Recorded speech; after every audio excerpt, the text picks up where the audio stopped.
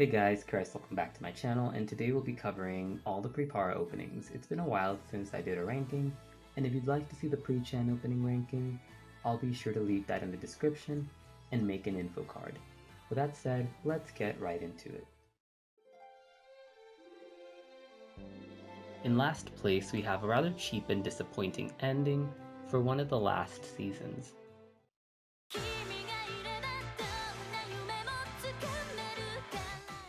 Shining Star is the final opening, and by God is it beautiful. Cheap looking, but beautiful. By this point in the franchise, the openings had devolved into a highlight reel of performances and chords with no real interesting movement. We open on some lively footage of Lala, and then the cast is all posing. It's very sentimental with the bright lights, almost like a memory. We get some chord shots here and there, but sadly, we quickly cut to some Sakuga, then immediately see recycled footage. It's very awkward and jarring to see Lala and Mire get so many frames just for Sophie to slide in and remind us what the budget for this opening was. It honestly feels like they gave up halfway.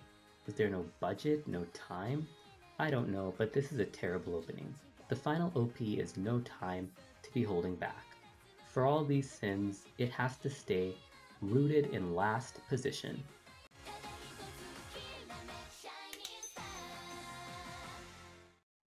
Next up, we've got a song that I love, and if you've seen my rankings, you know Wasta is a huge bias of mine.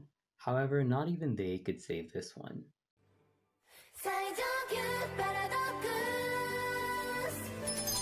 We open with Yui and Lala falling apart before Galala divides the screen into the colors of her and her sister. The logo locks in, and then we give up. Do you like PNGs? I like PNGs, I use them for thumbnails. At least we get some pretty chord art. It's not even timed to the music though. I feel like they didn't really think much, and it feels like a lot of the animation is on a completely different timed loop than the music is. It's very strange and just unambitious. Nino and Michiru get some really pretty transformations though. We get to see an ominous shot of Falala ensnared in thorns, captured by her sister. There's also a really stunning shot of Prepara being destroyed. It's a very powerful ending, but a few Sakuga cuts can't save a bad opening. That's why it's right next to the bottom.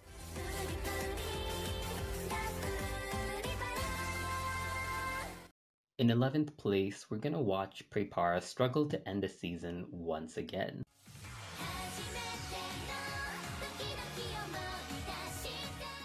Memorial is our very last opening, or so we thought, and it does very little but highlight the characters in light, almost like they're in heaven and we're saying goodbye.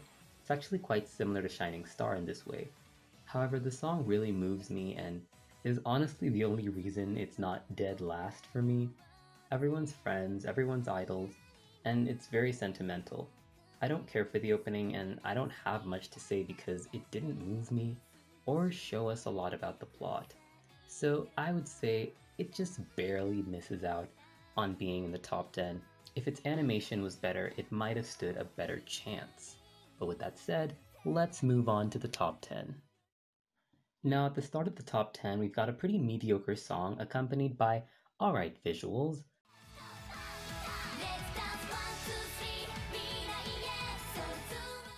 Realize has really pretty animation, but the song is just meh. We open with Lala winking before seeing her alone over an empty lake. We see a few chords and then cut to the twins as we pan across Shion. It's a nice introduction. The next few cuts are actually pretty fun.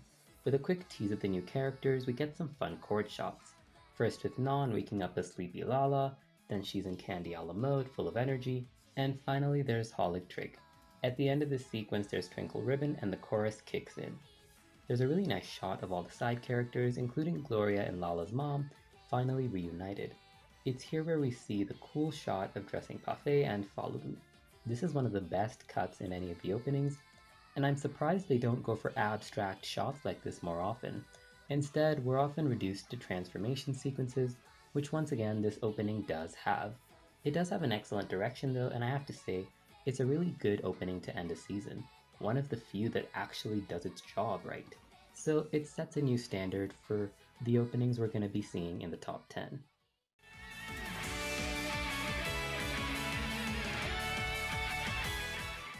Our next opening is bright, playful, and catchy. Coming from season 3, we have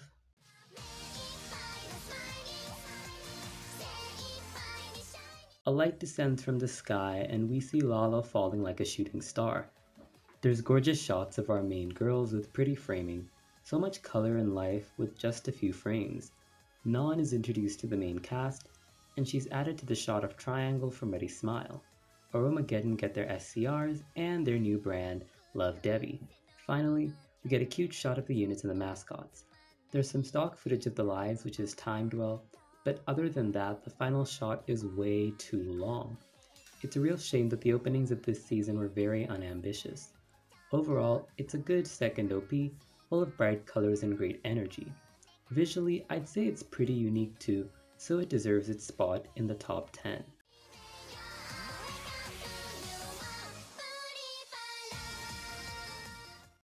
At number 8, we have one of my personal favorites, right in the middle of my favorite season.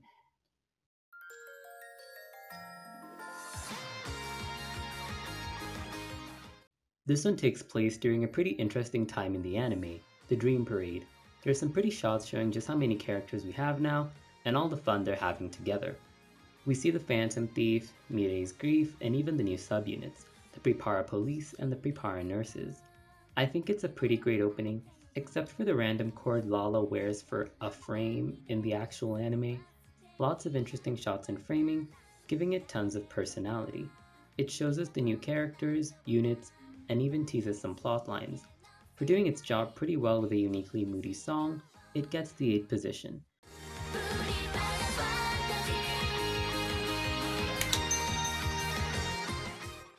At number 7, we've got one of the greatest songs in the whole franchise.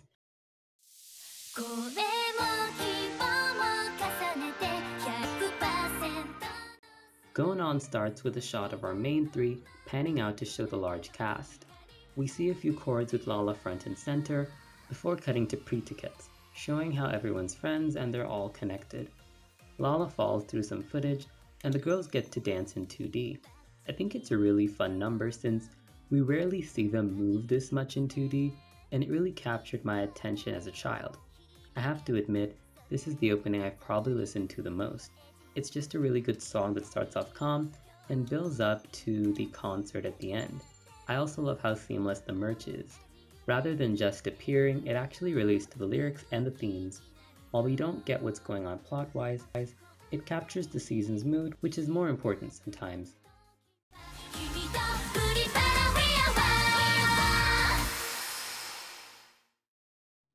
It feels so fitting to finally cover Ready Smile.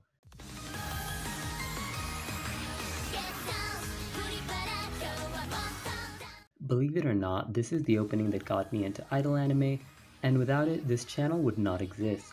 So what makes it such a great opening? One word: pacing.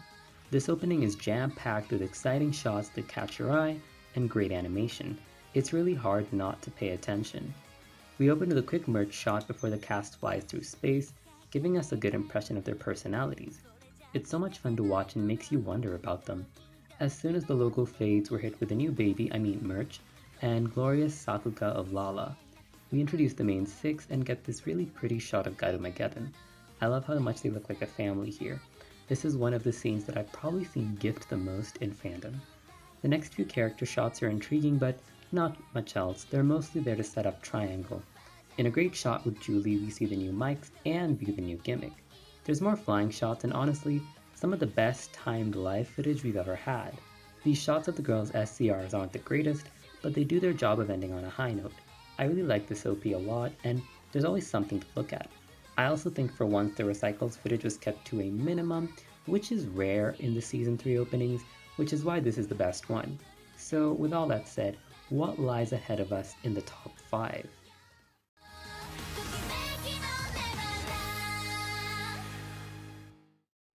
In 5th place, we've got one of the best second openings of a season.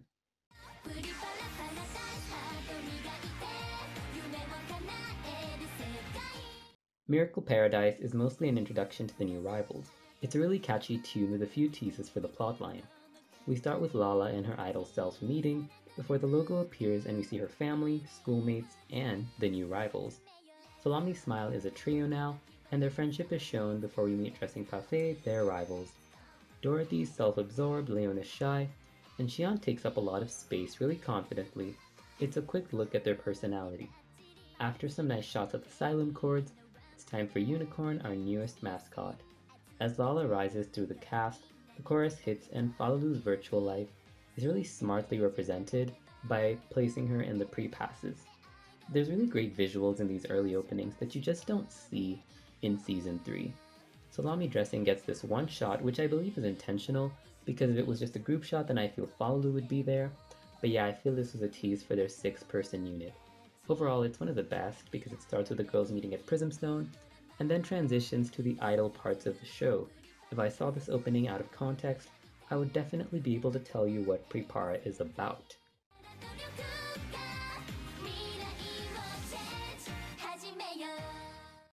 At number 4, we've got a pretty pastel opening with a great Wasta song to boot.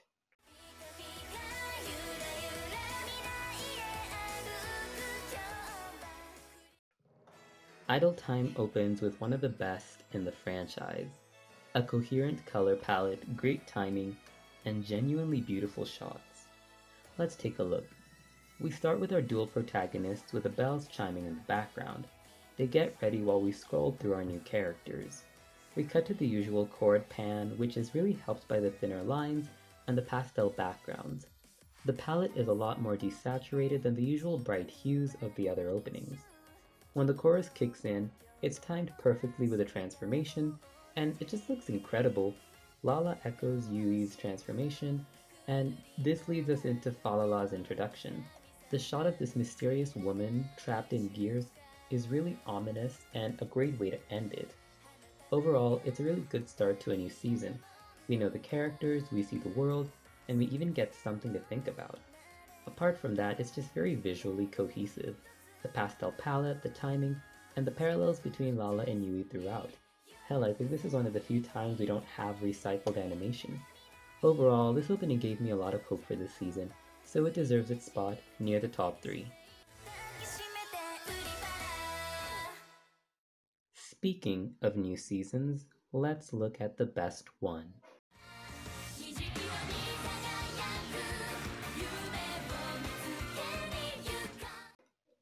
Season 2 was the greatest time to be a Prepara fan. The constant new music, characters, and chaos made this a pretty great arc, and it all starts with Dream Parade. In many ways, this opening calls back to the original. A brief silhouette reveals Lala, and the crowd welcomes us back to Prism Towers. We quickly meet her friends and they all leap into action, full of joy. Kuma and Usagi get some rare spotlight as they argue, before a new mascot draws their eye and we meet the remaining 2. As the gates open, we're introduced to Aromageddon. Mikan and Aroma have a clear contrast and we're given 3 chords to make an impression. Lala stands as the Xylem charms rotate, teasing the 2 new types. As the girls fall through the sky, Aromageddon coalesce to reveal 3 silhouettes. In a flash, they're gone. I think that this is just the basics of an opening, but done really well. For a new season, it teases the new characters, the new mechanics, and it gives you a lot to be excited about. It's also just a very energetic song, and I don't know if I'll be able to use clips because for a couple of years this was the only opening that was nearly impossible to upload on YouTube, so we'll find out soon enough. Alright, we're almost at the top, and the second best opening in Prepara is also the most recent one.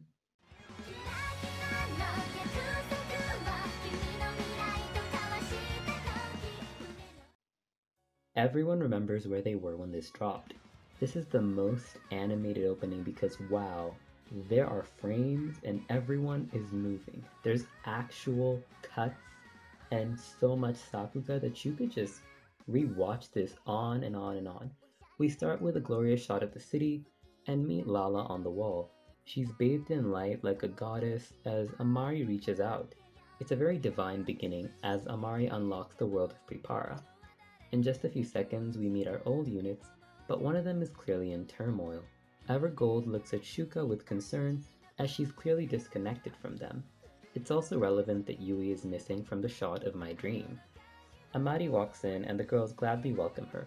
She runs forward, but her shadow reveals a darker form. A rogue page of her book transitions us to Dark Nightmare, standing menacingly on a tower. From here we see the merch and we cut to the best transformation in the whole series. It's incredible. But we're not done yet. There's so much packed into the last 10 seconds. Mario is here and there's a giant vocal doll crying. There's also these amazing abstract shots of Amari and Yui. It's a top tier opening for pretty much any anime. It's so rich and packed with such fun color that it's really hard to look away.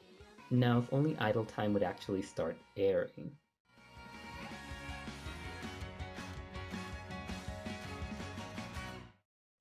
Alright, we've made it to number 1. We've seen the most recent opening. Now let's take a look at the first.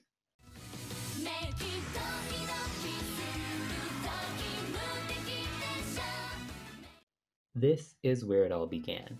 As the first OP, Make It carried the weight of a massive reboot. So how did it do? The opening starts with a pre-ticket that leads us into the girls' paradise Pripara. As we cut to the sky, we meet Kuma and see our two main characters.